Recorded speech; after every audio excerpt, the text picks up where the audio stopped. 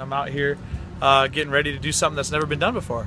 We're going to jump from 25,000 feet. We're going to do it without a parachute, and we're going to land in this awesomely designed net behind me. Jumping out of a plane 25,000 feet in the air without a parachute is one of those things you simply shouldn't try at home. But skydiver Luke Aikins made history Saturday night by becoming the first person to do just that, successfully landing in a giant net far below. Aikins set the record for highest successful jump without a parachute, landing in a net that was about a third of the size of a football field. He positioned himself using only air currents before landing on his back in the net. The jump took place in Simi Valley, California as part of Stride Gump's Heaven Sent event. It was televised with a 5-second delay on Fox. The jump went about as perfect as it could have, but as Deadline reports, it almost didn't happen.